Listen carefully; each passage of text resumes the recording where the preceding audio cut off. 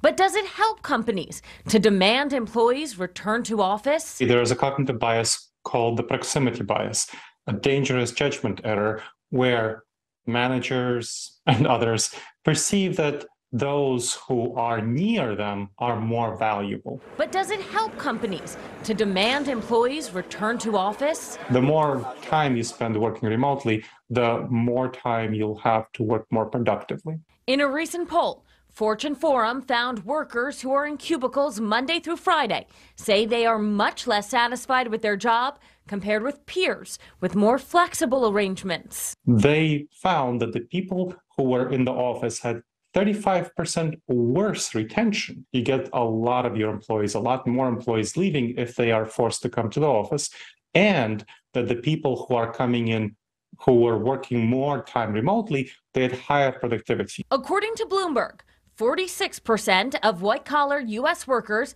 have some sort of hybrid work schedule. Apple CEO Tim Cook telling employees they are expected to be in the office on Tuesdays and Thursdays, with teams choosing a third day that works best for them. Meanwhile, one major tech company has a different take. Meta adopted a work from anywhere policy. Still, the idea of water cooler talks and impromptu meetings entices employers, but demand for labor is at a high, so workers have the leverage here, Marnie. Right, and so you've got the productivity debate, but you also have like worker happiness, right? Are you going to be more productive if you are happy in wherever work environment suits you best? It's different for everybody. Yeah, people pay more attention to mental health now. Right, a little work-life balance too. All right, good stuff. Thank you, Sloan. Still to come here on Prime.